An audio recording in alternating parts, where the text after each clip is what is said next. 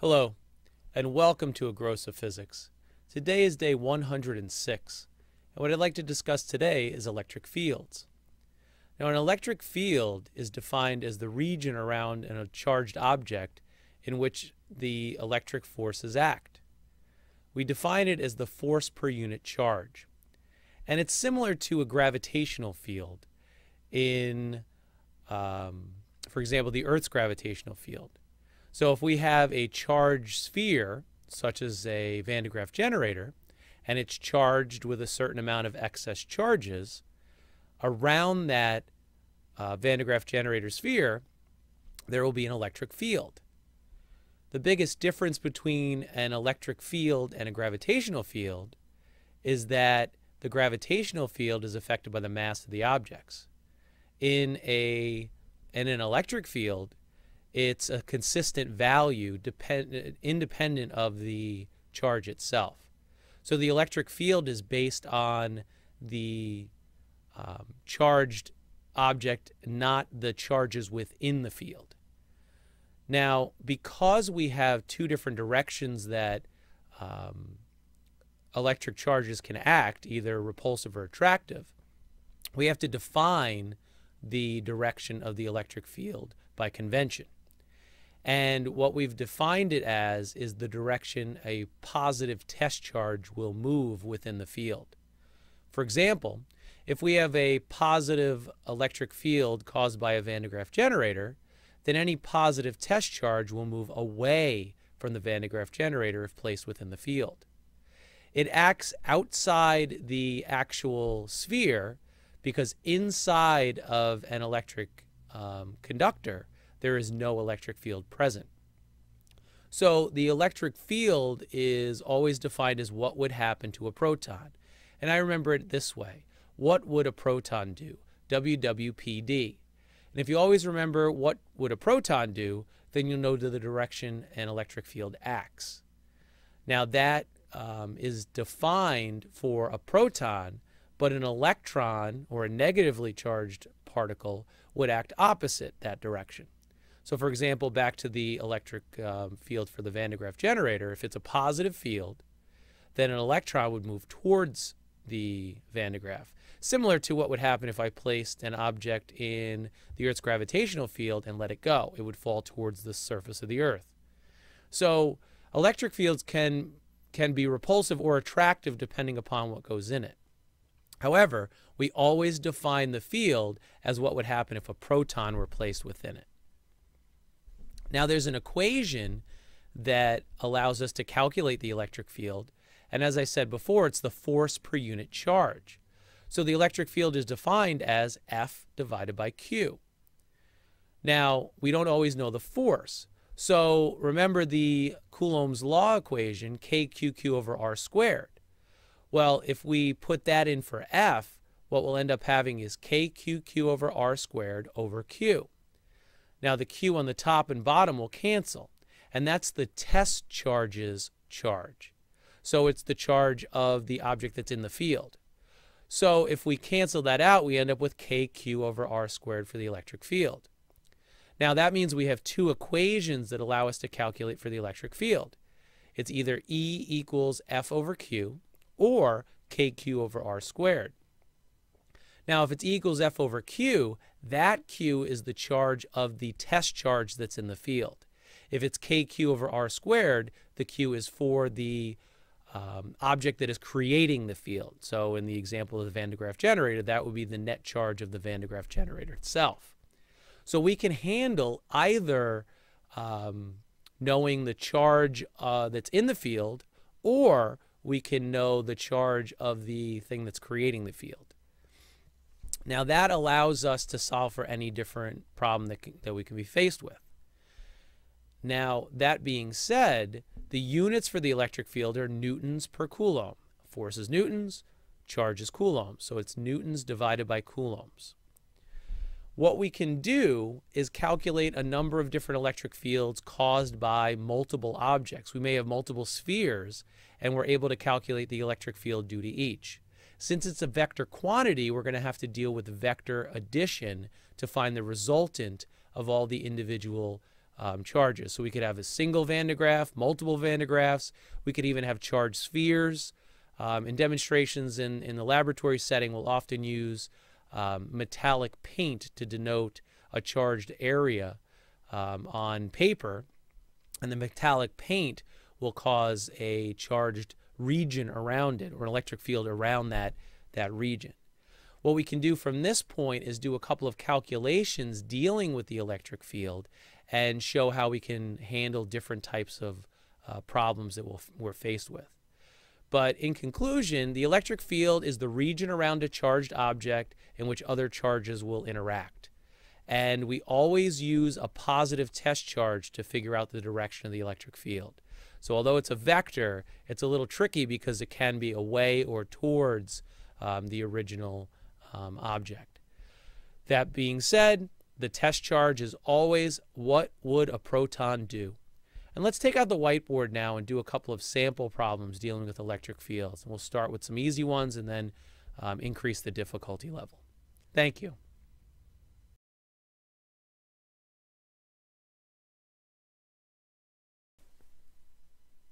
Now, the electric field is the region around a charged particle that's going to affect other charges. And our equation is E equals F over Q. Now, we could put our vector symbols over the E and the F because it's a vector quantity, so direction matters. Now, remember, our equation for F is KQQ over R squared. So if we replace the F with that, we end up getting KQQ over R squared over Q. Well, one of the Q's cancels, and you're left with KQ over R squared. Now, the difficulty with this equation, since we have both forms, is that the Q is different in each instance. The first one, it's the Q of the charge in the field, which we often call the test charge. For the other one, the Q is the charge of the object producing the field.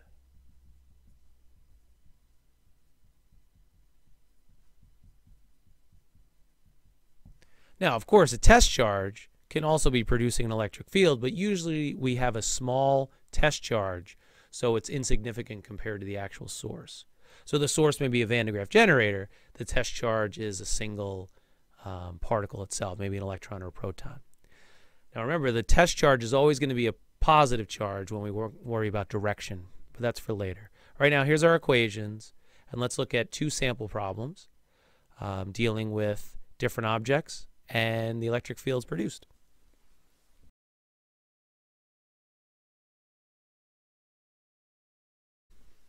All right, here's an electric field sample problem. We have two positive charges, 1 centimeter apart. And the first one has a charge of 20 microcoulombs. The other one has a charge of 15 nanocoulombs. The 15 nanocoulombs is the test charge. And what we're going to do is figure out the field strength at the test charge. So we have a couple of options. And what I'm going to do is use my E equals KQ over R squared. And then what I'll do is I'll solve it the other way using the force. But let's start with KQ over R squared. If this is the source, what that's going to do is produce an electric field emanating outward in concentric circles. And the electric field in this case, anything at this point is going to be affected by that. So K is 9 times 10 to the 9, Newton meter squared over Coulomb squared. Q is going to be for the source. Now it's 20 and micro is 10 to the negative 6 coulombs. It's on the reference table. And then R is 1 centimeter. So 1 times 10 to the negative 2 meters squared. So what's the electric field at that point? 9 E9 times 20 E negative 6 divided by 1 E negative 2 squared.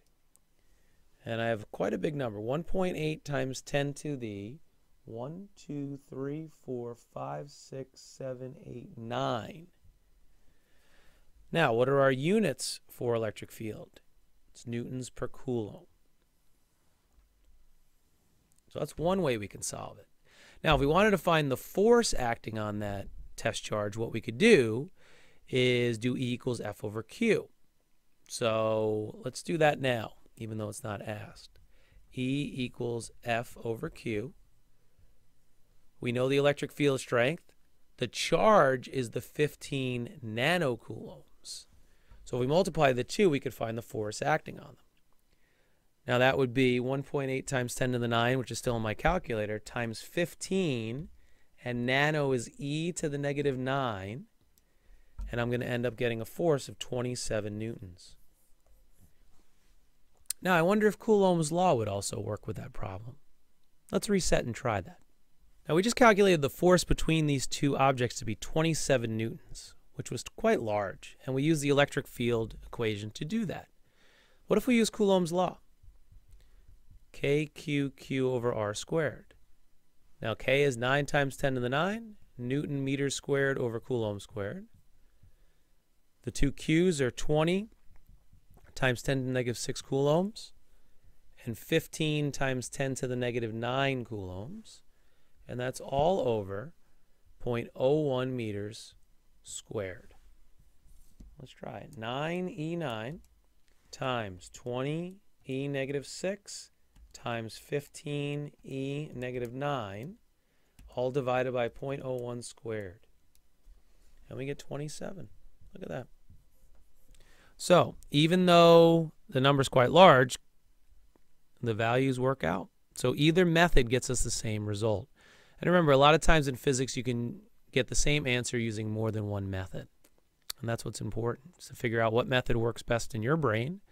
As long as we arrive at the same answer using a logical series of steps, that's perfectly fine.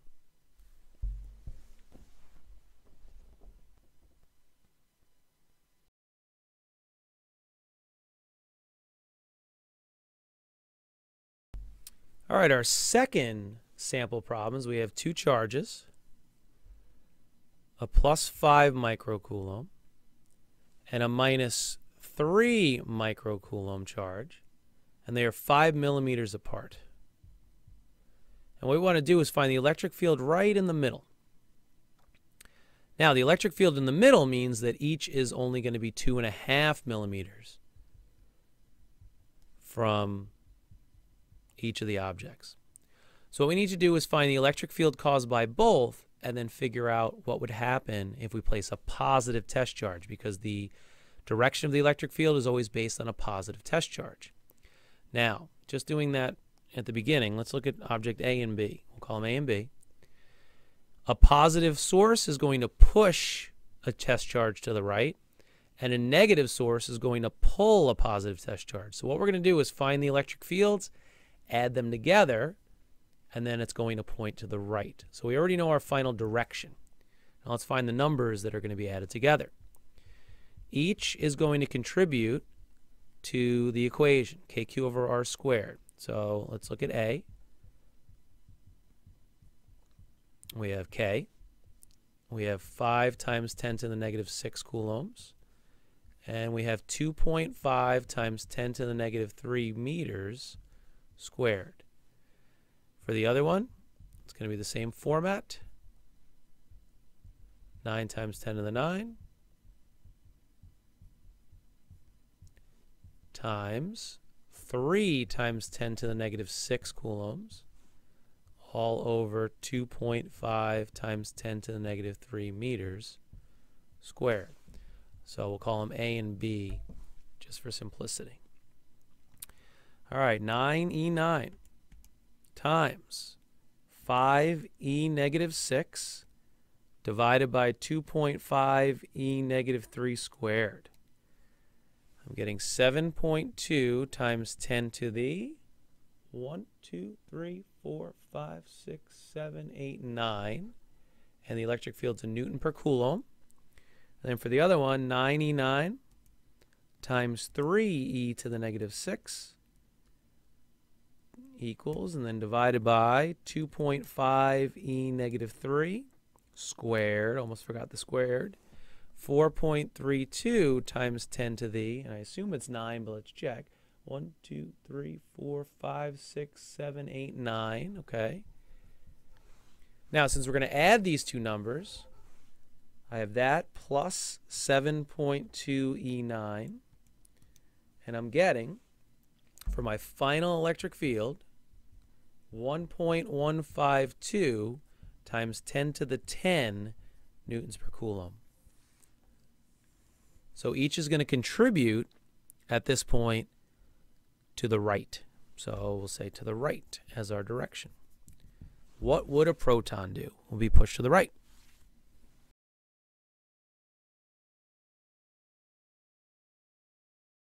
Okay, for this one, what we're going to do is find the electric field at the midpoint between a proton and an electron. Now, a proton is 1.6 in the negative 19 coulombs, and an electron is 1.6 times 10 to the negative 19 coulombs. The difference is that the proton is positive and the electron is negative. Now, the proton is going to push a positive test charge to the right, and an electron is going to pull the positive test charge. So all we have to do is use our equation, equals kq over r. Both of the objects will have the same value, magnitude at that point, and we're going to double it, and then it'll be pointing to the right. So 9 times 10 to the 9 Newton meters squared over Coulomb squared. Q is 1.6 times 10 to the negative 19 coulombs. And the nanometer has to be cut in half because we're halfway if we're in the midpoint. So I'm going to do 0.5 times 10 to the negative 9 meters. And of course, the equation has the r squared, which I forgot to write right there. So, finding E. 9E9 times 1.6 E negative 19. Divide that by 0.5 E negative 9 squared. And you have 5.76 times 10 to the 1, 2, 3, 4, 5, 6, 7, 8, 9 newtons per coulomb. So if I multiply that by 2, because we're going to double it, times 2, we have 1.152 times 10 to the 10 newtons per coulomb to the right. That is the value of the electric field at the midpoint between those two charged particles.